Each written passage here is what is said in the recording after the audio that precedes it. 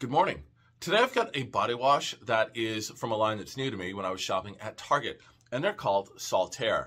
This is their 17-ounce fluidic container of exotic pulp, and I think that name works really well with the bright orange.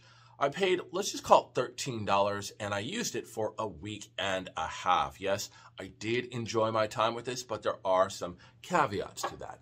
So this is a body wash that really smells quite fresh, probably the freshest scented body wash I've ever used. It's as if there is someone in the shower mashing pulp down right there in front of you. Between showers, you almost wonder to yourself, should you refrigerate this? Maybe it'll go bad. Like, that's how fresh it smells. It's a very nice pulp fruit smell. Love it. It's a mild one. You'll pick it up in the shower.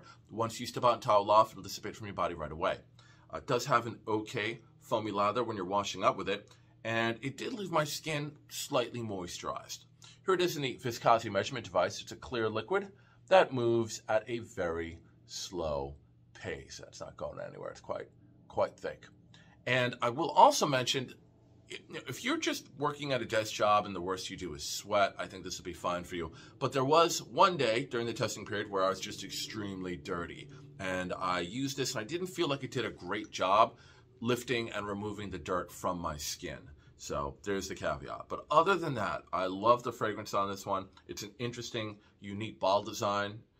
For whatever reason, though, when I pick up this bottle, I just want to throw it against a wall to see if it'll shatter. Maybe someday I will, just for fun. Am I the only one? I don't know. But other than that, I liked it. And yeah, if it's near you, give it a shot. All right. I want to thank you for joining me, and I will see you next time.